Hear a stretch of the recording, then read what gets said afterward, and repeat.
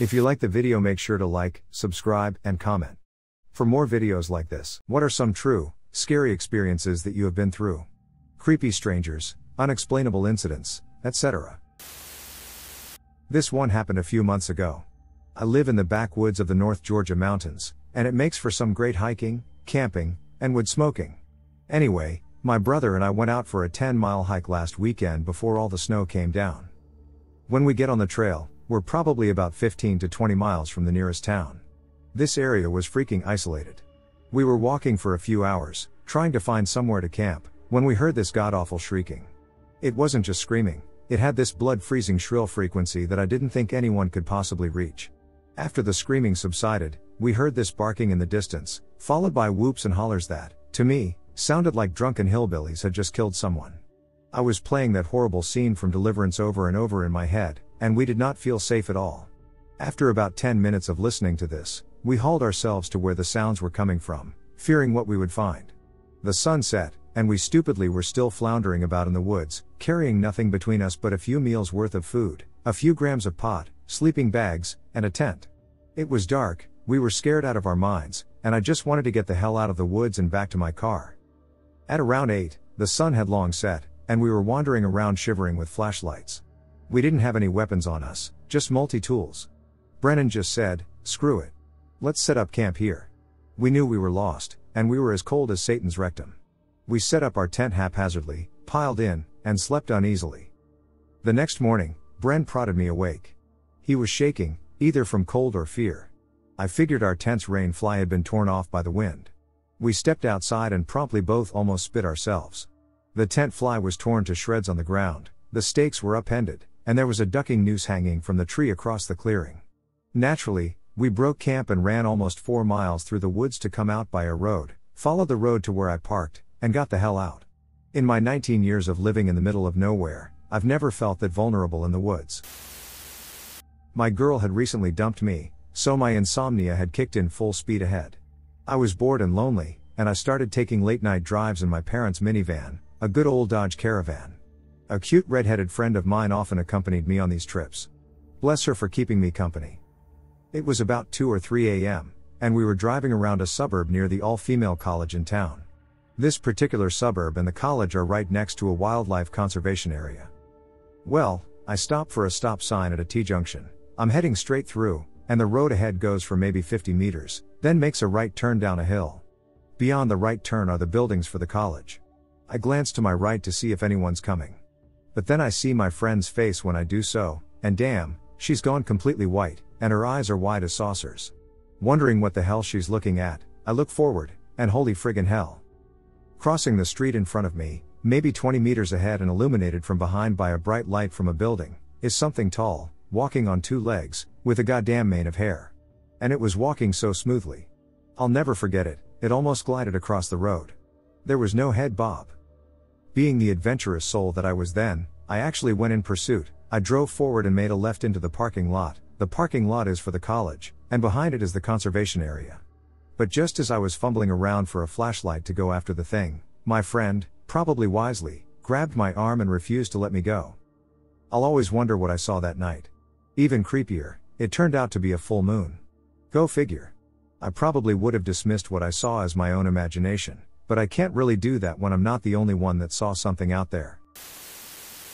I'd just gotten hold of my first car a few years ago and took it out to the country lanes to drive fast and just generally mess around. It was around 7 p.m. and just getting dark. After half an hour of wheel spin and speeding, I pulled over to reply to messages and browse in my new car. I looked up in my rear view mirror and saw a man around 6 feet tall, crouched just enough for me to make eye contact, with a black canvas mask and his hood up, just watching me with wide eyes. He noticed I'd seen him and made a grab for my driver's door. Luckily, I'd locked it. I floored the car and drove home so quickly. Never been back. Duck that shit. One night many years ago, I was in the bottom bunk, my little brother was on the top bunk, he was about 9 at the time and I was 16-ish, playing with my cell. It was already pretty late, and I could hear my little brother playing with toys in the closet and giggling. I thought he wanted to scare me since the room or closet had no lights on and I would generally charge my phone at the outlet next to the closet. He would always try to get me back after I scared him. After a couple of minutes, I got up and turned on the closet light, and in the middle of saying, "Dude, go to sleep," I realized that there's no one in the closet. In shock, I'm staring blankly into the closet. Then I turned and looked at the top bunk, and I saw my brother lying down and sleeping. I could not understand what was going on and ran to my parents' room, where they told me I was an idiot and to just go back to bed. I couldn't sleep that night. I was just waiting for the giggling and shuffling in the closet. The creepiest thing happened to me in our previous house. I was walking down a path in the forest after getting tired of mountain biking when I looked up and saw someone farther up the path. This was a long, straight path, and I wonder how I didn't see them before, but I don't really care because my legs hurt like a bitch and I can hardly breathe. I keep walking, but the figure then stops and turns around. I'm feeling uneasy because the first thing that pops into my mind is that he may have other friends walking behind me or something, but instead he just lifts his arm and starts waving wildly while tilting his head from side to side for a full minute. My heart's pounding, and I consider throwing my bike and running in the opposite direction just to get away from this creep. Then he stops, turns 90 degrees to the right, and walks off the path and into the woods. This is where I stop worrying about kidnapping and start shitting my pants. This was a path in a rainforest, and walking off the path is a good way to get lost and never be found afterwards. I would have noped the duck out of there, but it was a straight path, and I had to keep going to get back to the road, so I got on my bike and pedaled like the devil was on my trail. Just as I passed by the point where the figure entered the forest, this rank stench sticks to the inside of my throat. It was so bad that I nearly crashed, but I righted myself at the last second and didn't stop until I reached the bottom of the path and kept going on the road to where I had parked my car. I never went back there. I sold my mountain bike and bought a racing bike a few months later. I don't know whether it was just some village idiot or whatever, but duck that noise. This was a few years ago, when I was sleeping on a fold-out bed at my grandparents' house. The layout was thus: living room, in which I was sleeping. There are two doorways, one leading to the kitchen and one leading to the rest of the house and the bathroom. You have to turn a corner to get through that second door. The time was 2 a.m. I was up for most of the night sitting on my phone, and I needed to take a dump. I got up to go, and I didn't turn on any lights because I didn't want to wake anyone up. My grandparents' dog, Tuna, was also sleeping on a chair near the bathroom. I took a dump and began to return to bed.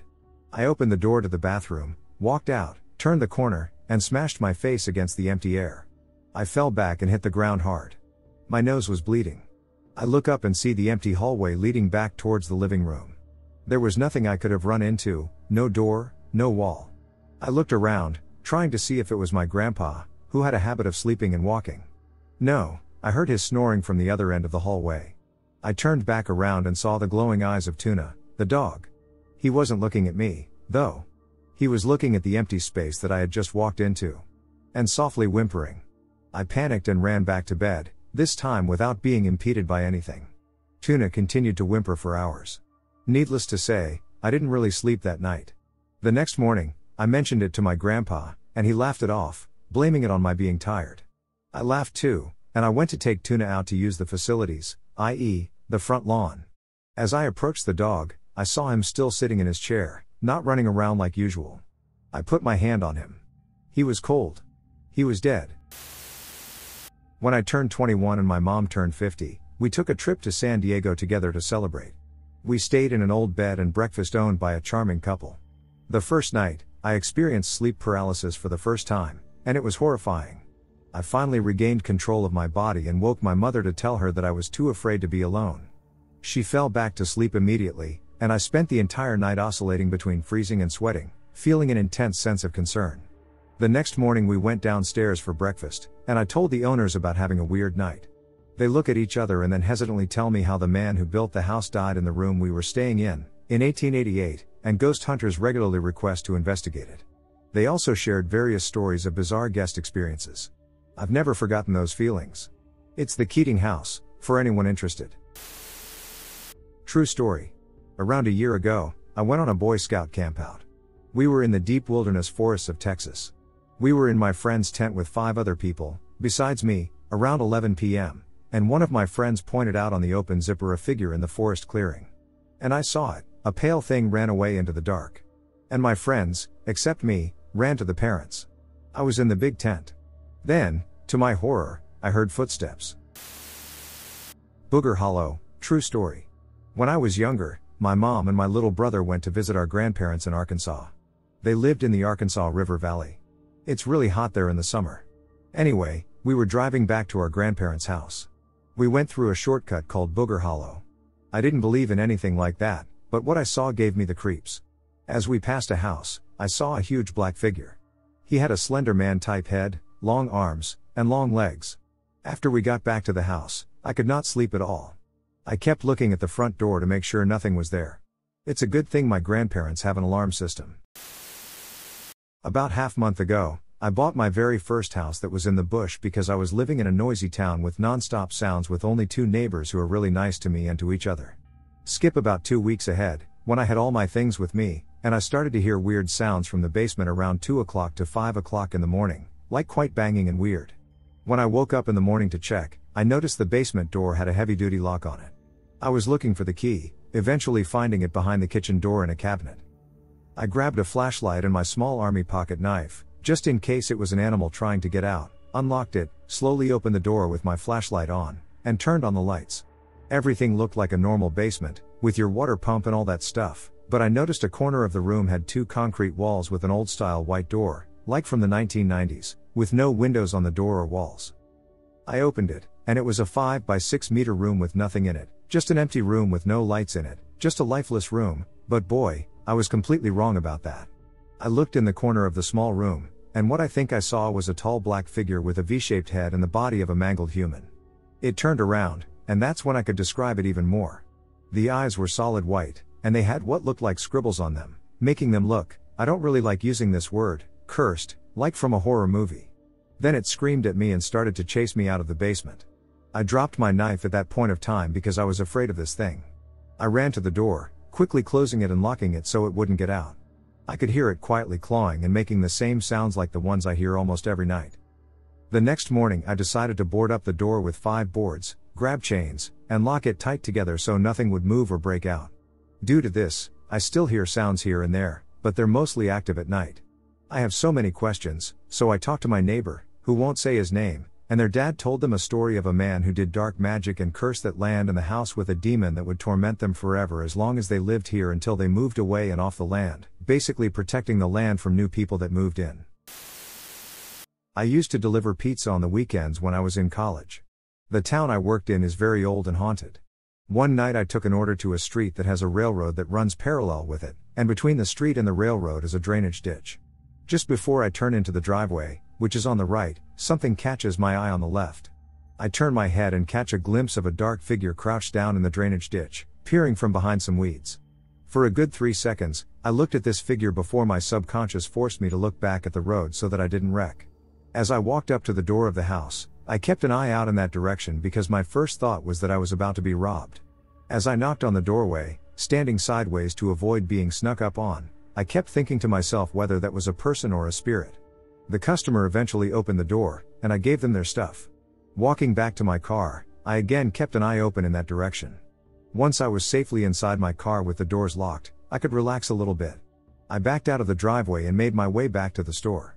When I passed by that spot, the figure was gone. I wondered how they could have moved without me hearing their feet crunch on the gravel. Maybe they were lying down and I couldn't see them. Why were they solid black even though there was a streetlight nearby? Given the history of this town, the fact that those tracks are probably 200 years old, and the fact that in this town there is very little crime, especially robbery, it wouldn't surprise me if it was a spirit. This happened 3 years ago. I was home alone, and I was watching a show in my dark room. I was scared since I have nyctophobia, the fear of the dark, but I didn't really pay attention to it since I was so into my show. That's when it happened.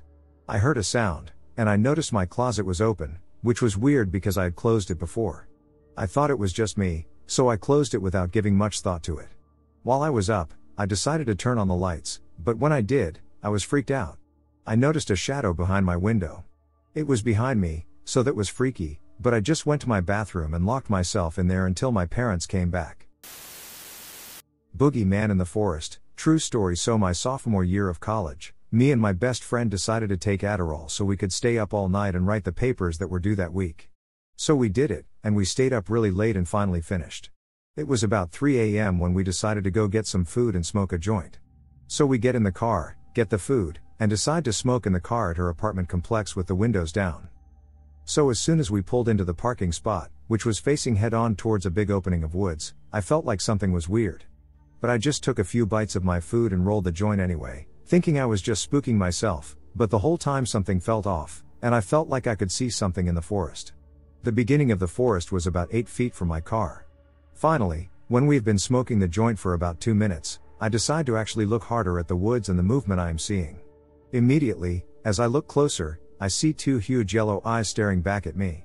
It was like they were just really big eyes on a white face peeking at me through the bush. Terrifying enough as it is, it doesn't end here.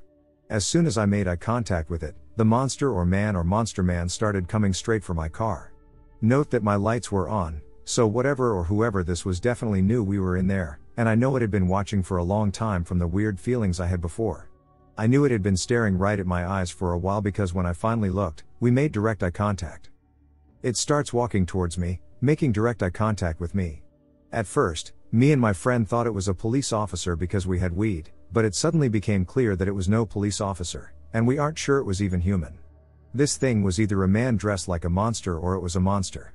It looked like it had a mask of pale white, rotting skin on its face. I was so scared that I had a lot of trouble driving away. My first instinct was to hide and slide low in my seat, but I knew it was coming for me. I stared at the thing in paralyzed fear as it came closer and closer to me. I can't describe to you exactly what it was wearing or what it looked like because it doesn't make any sense. It's like my mind can't even go there. All I know is that it has the physique of a man, but the limbs are way too long. It looked like a slender man but was different, like it definitely had a face. Finally, I threw my car in reverse just in time. Thank goodness it was already on and I didn't have to search for the key or anything. When I finally was able to pull away, it was standing in the very parking spot I had just been parked in. Me and my friend called the police and told them there was a monster or a man in the woods.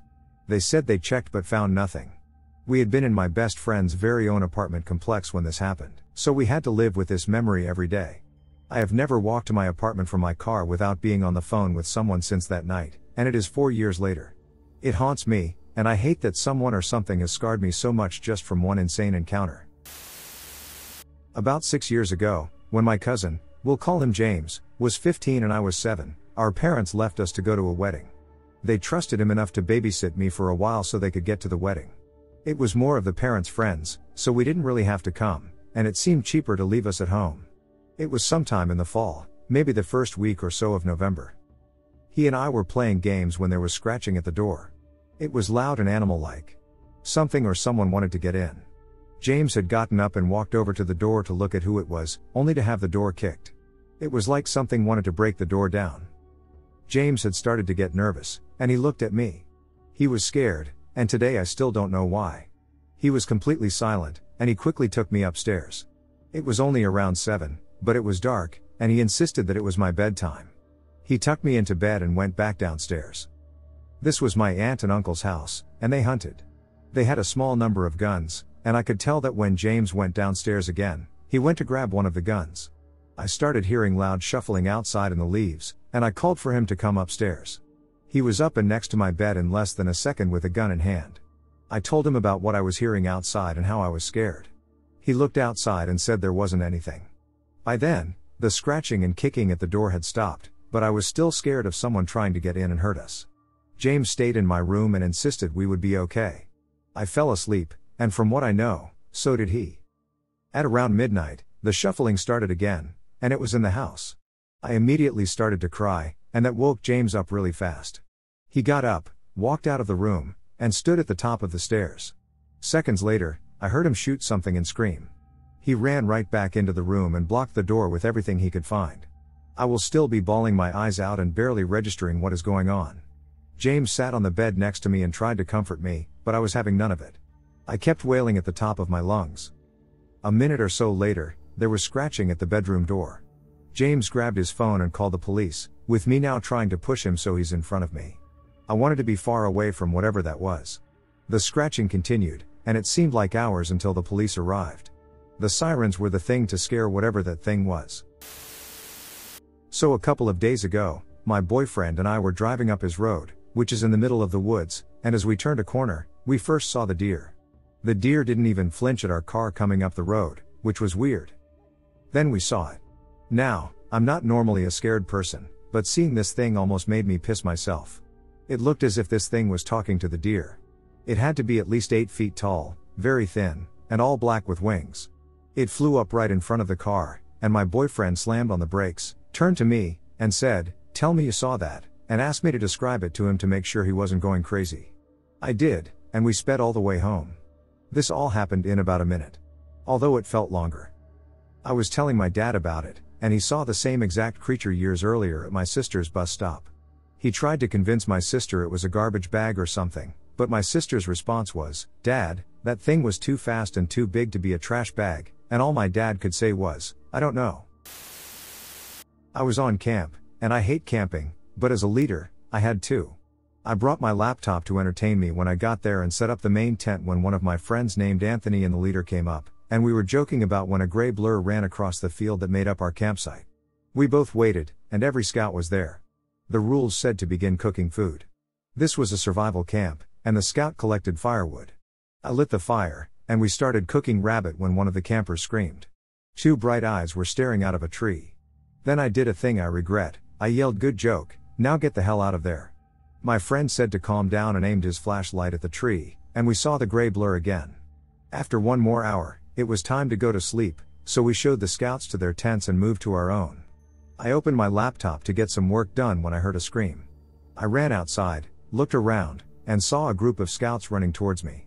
I looked around and saw the bright eyes staring near their tent. I took the scouts into the main tent and asked them what they saw, and one of them said, "We're not sure." I asked for any details, and they gave me one thing: it was gray. I woke up Anthony, and we both walked out. We had sharp kitchen knives. Then we walked up and saw a large gray shape. "What the duck are you playing at?" Anthony yelled, and it turned around. It had a large shape. It gave an inhuman screech before running off into the woods. The next day, we told the camper to pack up their stuff and move out. When we were moving, I saw a gray blur on the edge of the wood. When I was about 12, I had a lot of issues with night terrors and rarely slept a whole night. One night, I got up in the middle of the night to go to the bathroom. I sat down, half asleep, thinking of nothing but emptying my bladder and going back to bed, when I saw movement out of the corner of my eye. There was a man standing by the other door to the bathroom, staring at me, not moving. He was wearing a tattered gray jumpsuit, had a crutch, and had little to no hair. I don't remember how I got down into the basement where my parents slept, but suddenly there I was, hysterical. My dad finally went up and looked in the bathroom and kitchen. Saw nothing but allowed me to sleep on the couch down there anyway. I didn't fall asleep again.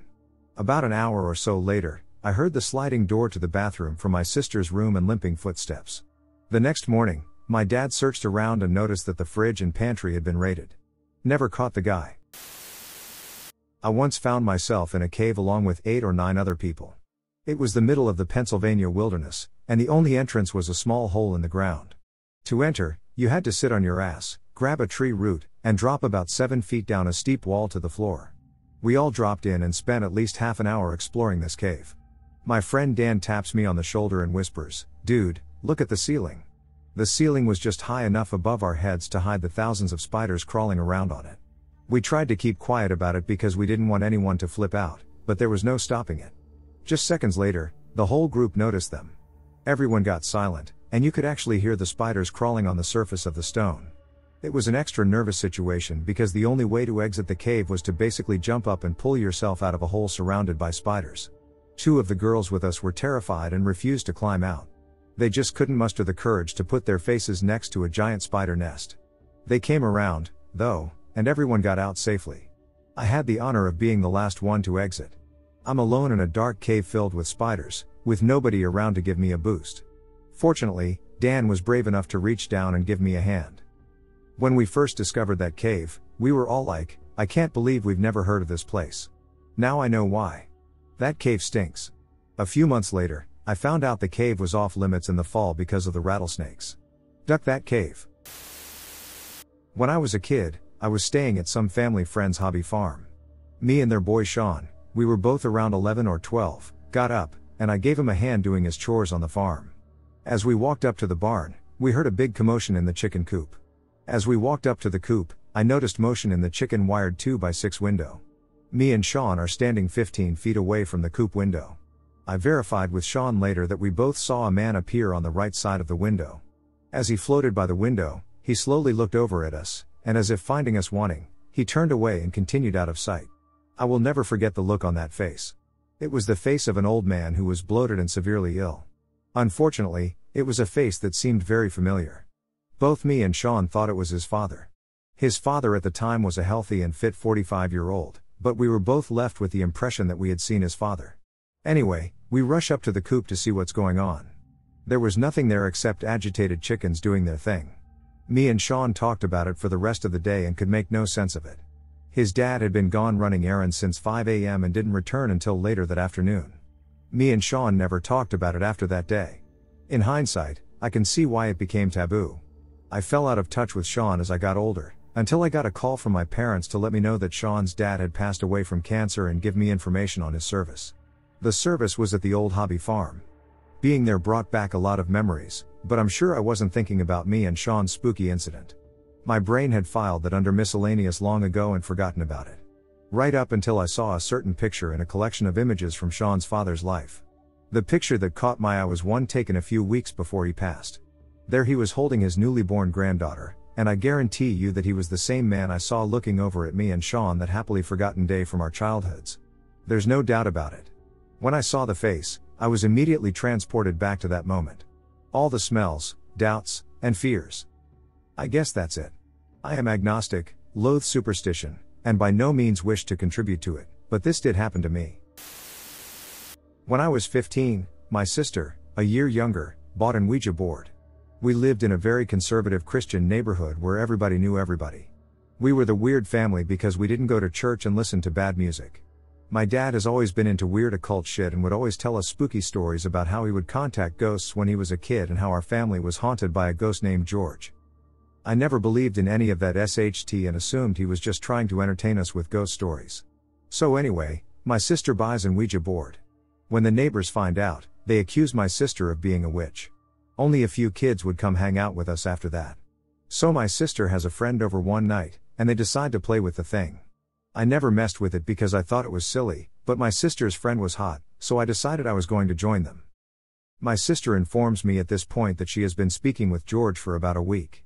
I kind of laugh it off, saying, yeah, sure, whatever, and then we start. My sister asked, are you there, George? Yes, etc. The sister's friend starts getting scared and wants to stop. I'm smirking and teasing them both. This is all fake, you know? Suddenly, the pointer thing starts running all over the board. My sister and her friend were the ones touching the thing, so I still wasn't buying it. So I say, George, you're not real, I don't believe in you. The board spells out why? Because you can't be real. If you're real, prove it. How? Move something. At that exact moment, and I mean that exact moment, all of our power went off. We flipped out and took off outside, waiting for our dad to come home from work. When he gets home, we tell him everything, and he turns white as a sheet. He tells us to stay outside, and he goes in and gets the lights back on and tells us everything is okay. Needless to say, every other kid knew about it the next day, and we were pretty much outcasts after that. Me and my cousin were out canoeing when night fell.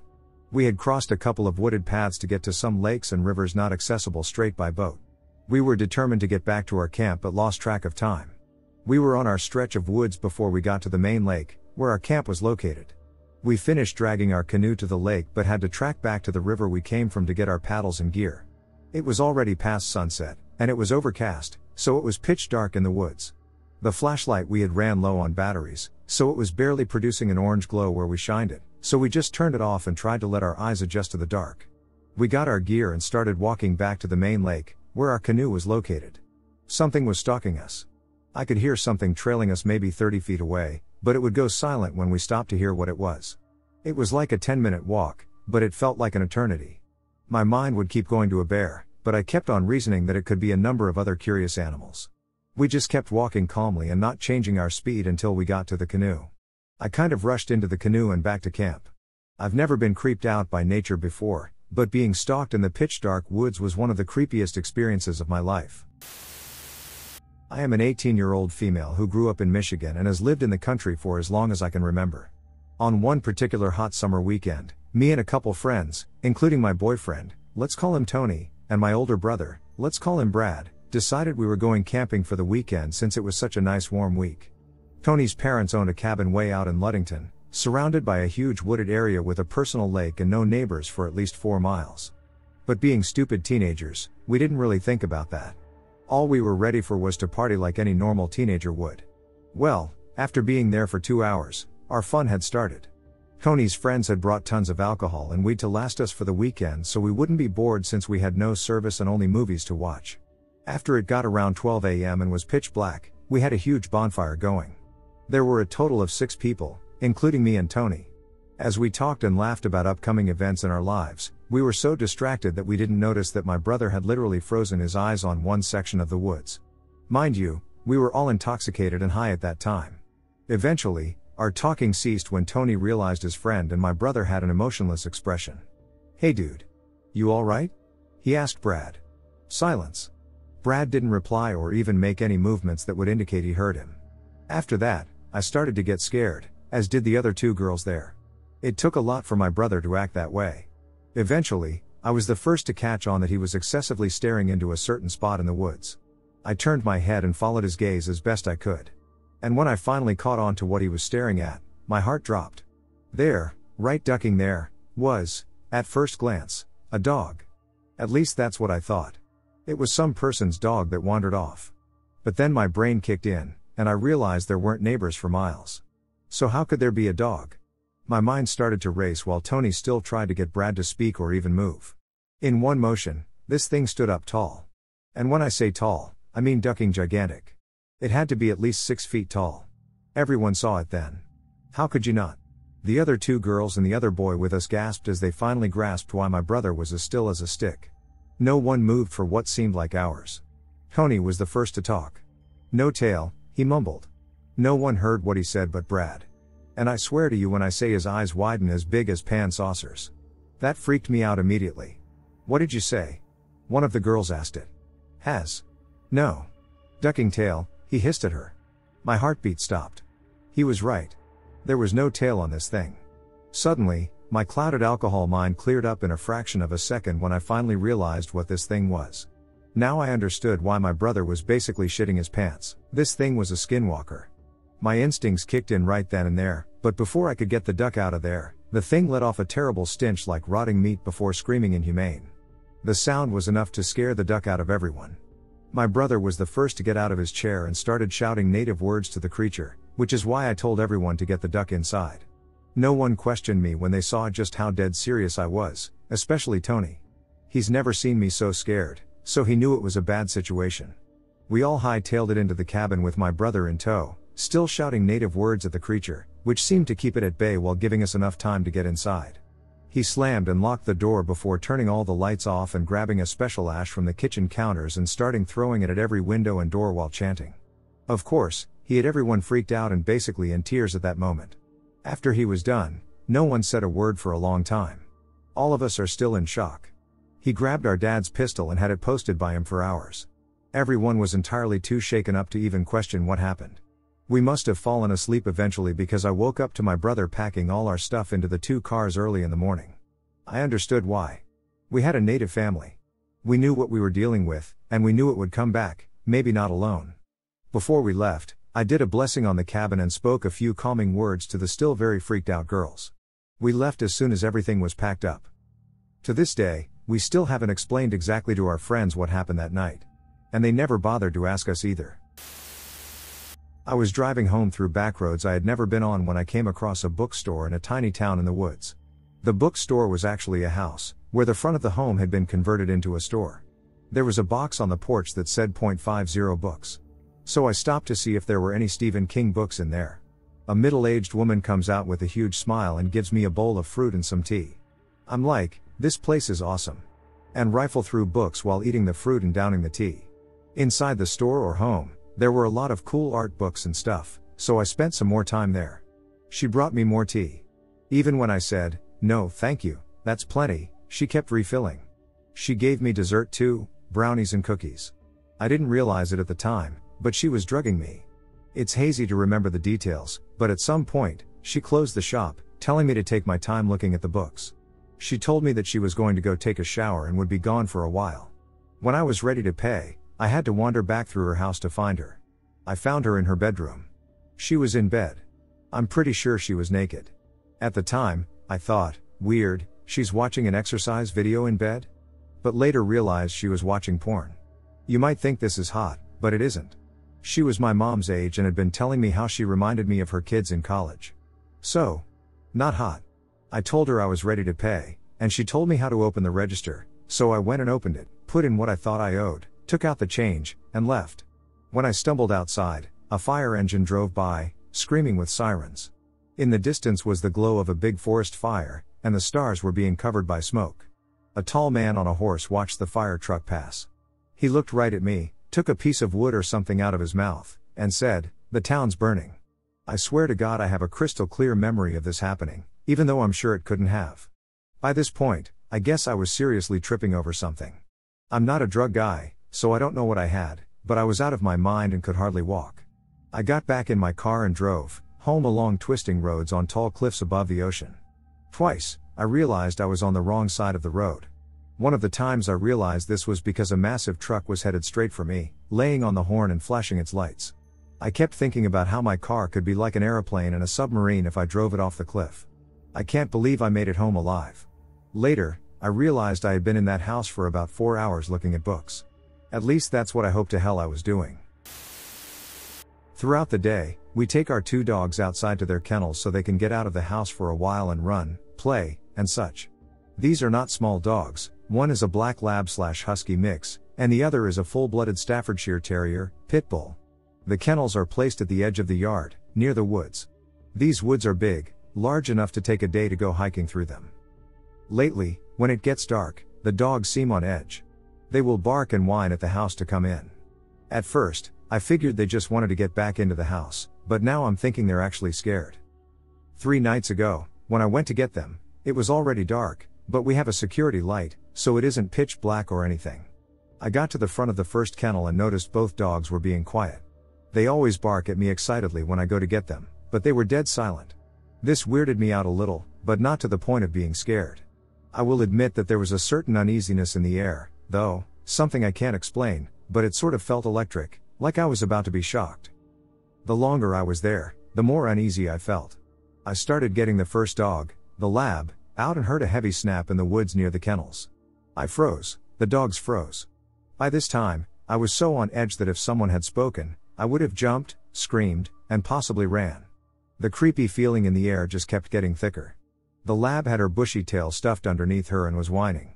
This didn't make me feel any better. The pit bull was as far away from the woods as she could get, whimpering for me to come get her. I can only take 1 dog in at a time because they get too excited and will sometimes try to fight, so I avoid that at all costs. I felt so bad leaving Pitty there by herself, but I had to do it. As I walked away, she barked this high-pitched, whining type of bark at me that I had never heard her do before. The lab couldn't get to the house quick enough. I went back for the other one and dreaded every step as her door is right at the base of the woods. I would have to turn my back to the woods to open her door and get her out. The air felt heavy and stale, with an unpleasant smell, like a dead skunk, as I approached the kennel. Another snap, and I was about ready to run for it, but I didn't want to leave my dog, who had her head down defensively facing the woods. I could barely make it. To be honest, it felt like trying to walk through water. I was terrified by the time I reached the door.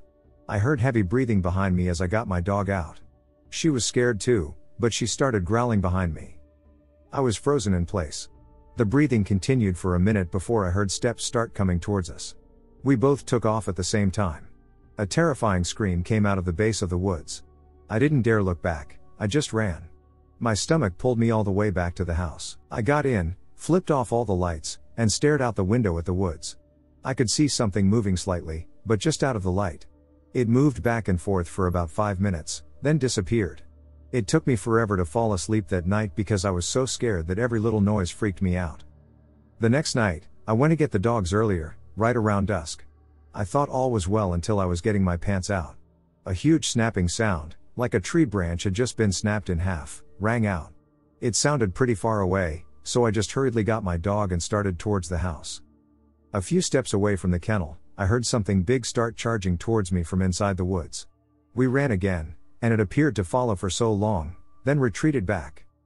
Now, every night since then, I hear sounds coming out of the woods, like branches breaking and being thrown around, knocking on trees, and roaring. I am absolutely terrified.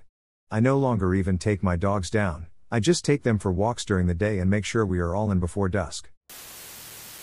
I was 13 at the time and I was the loner of my life, and I enjoyed being alone and going on little trips into the woods and doing dome reading and other little things, and I did like to leave in the middle of the night and hide among the trees thinking I was a ninja or something like that, but I went out to play in the trees and I did have to come back because it was dark, and when everyone was asleep I snuck out to see the creek in the moonlight, and so I was walking there being I was supposed to be asleep and I wasn't very bright, and realizing I had no idea where I stopped and heard crunching behind me. I looked and saw a mountain lion inching a good 30 feet to my left side away. I stumbled and striped spurting. I noticed it heard me fall and stared at me. Then I screamed and jumped and ran, not knowing if it was following. I ran to a small graveyard and fell over a tomb. To feel an ice-cold hand grab me rough by the wrist was true horror. I was yanked to my feet and pulled. The mountain lion jumped out of the trees and headed for me. I was pulled. I was pulled. I was yanked all the way back to camp. I was yanked all the way back to camp. I fell about 15 feet from the fire. I was yanked all the way back to camp. I was yanked all the way back to camp. I was yanked all the way back to camp. I was yanked. She had been trailing me like she did when I left and had noticed someone in the graveyard, not the animals but a large man figure in a hood, walking my way fast, and jumped in, so if it weren't for my sister, I would not be alive, even if she doesn't know how much she saved me from. Then she looked into my eyes and said not a word about this to Mom. I shook my head, knowing we would never tell anyone of our trip into the woods, that horrible camping trip. I often visited my grandparents' home in Traverse City, Michigan, during the summers with my parents. Traverse City, TC, is a beautiful place and was home to the Traverse City Regional Psychiatric Hospital, which operated from 1885 to 1989. Since the United States federal government officially deemed the hospital worthy of preservation for its historical significance, the buildings on the hospital grounds were guarded by patrolling security guards. The TC Psychiatric Hospital was massive. Many rooms remain empty and abandoned. Underneath the hospital is a sprawling brick tunnel system, which the hospital staff used to safely transport the patients from building to building in the frigid winter temperatures. I am sure there were instances where the patients underwent cruel treatments or were subjected to the care of horrible doctors, but the TC Psych Hospital had a great reputation. Many teenagers, including myself at the time, were unashamedly fascinated with the hospital and its history. As a result, we would often break into abandoned buildings through unbarred windows or doors with pickable padlocks. And paid attention to the guards' patrol patterns, we could go in and out without worry. Breaking into the old hospital was almost a rite of passage for the TC teens.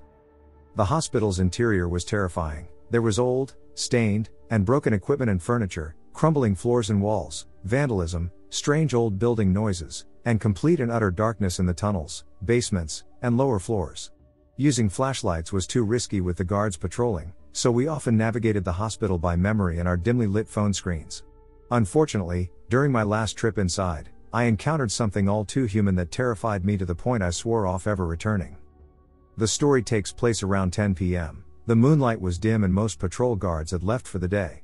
Clad in black, my friend Jason and I entered through the same window we always used and followed our regular path to one of the tall, jutting spires to sit by the windows that overlooked the entire city. There was only one thing different about this venture from our others, a new faint and unexplainable smoky odor. Not smoky like fire but something more akin to incense. The smell was so faint that we almost thought we were imagining it, but it grew stronger as we got closer to our destination. Rather than taking the stairs that led up to the spire, we followed the smell down a different hallway until we reached a room with a deep red glow emanating from the doorway. Rather than doing the smart thing by leaving immediately, we couldn't resist the urge to walk closer and investigate. When we finally reached the room, I audibly gasped and felt Jason grip my wrist so hard that his nails left marks on my skin. We found a large ring of red votive candles and burning incense circling a drawing of a pentagram with the sigil of Baphomet. In the center of the drawing was a dead, bloodied bird surrounded by black feathers. Bear in mind that I was raised devoutly Catholic, so seeing this image filled me with a sense of fear stronger and more paralyzing than any ghost sighting ever could. Later that night, Jason told me I immediately started mumbling prayers, but I personally don't remember doing that. I wouldn't be too terribly surprised, though. While the duration felt infinite, I'm not sure how long we stared at the occult scene before hearing a man's low and ominous voice behind us say, "Welcome, friends." I promise you that there was absolutely nothing friendly about the way that guy greeted us. Jason and I screamed bloody murder, whipped around, and saw two nicely dressed but frazzled-looking adult men smiling at us. The man in front of me held something in his hand, and while I can't say for sure what it was, I remember thinking it was a knife at the time, which wouldn't be too crazy of a guess considering they recently sacrificed a bird. Jason and I sprinted past the two, and I felt someone's fingers grab the back of my shirt. Thankfully, the occultist's hand didn't have a solid hold on me because I ducked and managed to escape his grip.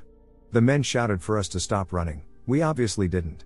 We heard their footsteps chasing after us for a little while, but thankfully Jason and I had broken into the hospital so many times that running through the unlit rooms, hallways, and tunnels was no challenge. When we finally reached and vaulted through our escape window, the occultists were nowhere to be seen or heard. We kept running through the hospital grounds until we reached Jason's car, with no concern for the patrol guards. We would have rather gotten caught by the guards than the occultists. I puked twice in the parking lot, whether the cause was fear, sprinting nonstop for a mile and a half, or a combination of both. I'm not sure what would have happened if the occultists caught us, but I know for certain they weren't going to crack open a beer and sing Kumbaya by the candlelight. I'm not familiar with cultic practices or satanic rituals, so I'm not sure what the men were trying to do or if they were summoning something. Jason and I never returned to the hospital during that summer or any of the following summers. While we aren't close now that we're adults, I know that horrifying experience will keep us cemented in each other's memories until we die. When I was 14, I walked into our dining room. My little sister, 8, was standing partially concealed by curtains. I spoke to her, and she turned. It was not my sister. The girl was holding a black cat and smiled at me as if she were waiting for me to say something. Then she disappeared. I ran to my mom, scared silly, and told her. My mom is very open to unexplained things and never panics. Fast forward 15 years, and I am married with 2 daughters, ages 8 and 2. I walk into the living room and see my oldest standing partially concealed behind the drapes. I speak to her, and she turns. She smiles expectantly as she strokes Shadow, our black cat. She doesn't disappear, lol, but she is the girl I saw at 14 in my childhood home. I tell my mom, and she says, well, there you go. Mystery solved. I live in a rural area of East Tennessee called Hampton. It's a small town where everyone knows everyone. We were home alone as our dads went out for a night of drinking in a more suburban town about 20 or so minutes away named Johnson City, so naturally we did what 16-year-olds do, we got pretty blazed and went for a car ride. The roads were completely empty, and we had been driving for about 10 or so minutes. There were streetlights along the road we were traveling down for increased visibility for drivers at night, and that's when me and my cousin reached a little dip in the OAD. Suddenly, my cousin gasped and beckoned my attention to the side of the road. Naturally, I slowed down and squinted my eyes to see the figure of a man. At this point, my headlights were still flicked off, as we were coming towards the guardrail. I could sense something was just off, like there was electricity in the air. It's something I still can't explain to this day, so I flicked my headlights on, and standing just behind the guardrail was a man. He was about 6'2", maybe 6'3", but one thing was off about him. He was completely skinless. You could see every detail of the man's exposed muscle and bone. As soon as I flicked my headlights on to see this horrid thing, he jumped back a little, seemingly surprised by my headlights, and for a split second the two of us met eyes, and before I could even blink he was over the edge. He had seemingly jumped. I was fairly freaked out to say the least, so I sped off, not giving any care to the neighbors I may have woken from my speeding car. We soon made it home and booked it inside. Still in utter disbelief, we called the police. As we talked to the operator and told them our situation, she took a fairly rude tone, asking if this was some kind of sick skinless Tom joke, and told us that these calls held up other potentially attention-requiring matters, and abruptly hung up. After the call, me and my cousin were somewhat pissed, but one thing the operator said caught my attention. Skinless Tom. Apparently a man named Tom and a woman were going out for dinner and a stroll in the park. Whilst in the park, the woman's husband emerged from the dense woods in front of the two. Tom, realizing what was happening, started to tell the man he had no idea she was with anyone. Sadly, this didn't reach the man. The man started to beat Tom and had brought a hunting knife with him. He started to skin Tom. When the woman reported this, the husband was arrested and confessed to the whole thing. What's intriguing about this case is that Tom was never found, but the skin from his body was found at the crime scene, creating the legendary in my area of Tennessee folklore tale of Skinless Tom. People have reported seeing him around this area for about 4 years now. I'm almost certain what I saw that day was Skinless Tom. My cousin says he had an even more horrifying memory. He recounts that when the man turned and looked back at us before jumping, that the thing had an insane smile on its face, a massive hunting knife in its left hand. Now if it were just me that had saw it, I would have just thought I was too stoned and simply had imagined it all. But my cousin was there to solidify everything from this story. We were camping at a spot we hiked a few miles up to. For NW folks, we were by Brown Creek, close to the high steel bridge across the railroad trestle. To set this up, there was a massive logging hill that was in view of our campsite. It's shown on the map. but it wasn't covered in trees when we went. We hiked around it while it was light out. There was literally no road access here. The roads shown on the map were all blocked off by either 6-foot impassable trenches or massive mounds of dirt that would have required a rock crawler to get over. There was no way a human could have gotten on that hill in the dark, and since we hiked around it fairly late in the evening to gather water from the stream, there was no way someone could have gotten in and set up camp without us noticing. Fast forward to around 1 a.m. It's completely blacked out. There are no lights or civilization for miles other than a farm or two a few miles back. We're sitting around the fire, bullshitting, and drinking. All of a sudden, I notice a light moving right where the hill was when it was light out. It was bobbing back and forth like a person walking with a flashlight. There was no conceivable way up this hill in the dark. It was logged and regrown, which meant lots of heavy brush covering the entire thing. Any access via vehicle, we would have heard other than us talking and the crackle of the fire. Everything was silent. The light bobbed around the hill for well over an hour, as if someone were just wandering. They would have easily been able to see us sitting around the fire from that high vantage point. We called out to it or them. We tried to get a little closer, but there was no negotiating the terrain on the hill at night.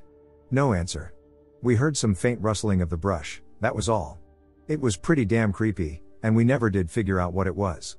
We hiked around and up the hill the next morning, but there were no signs of any activity or of the roads being any more passable than they were the day before.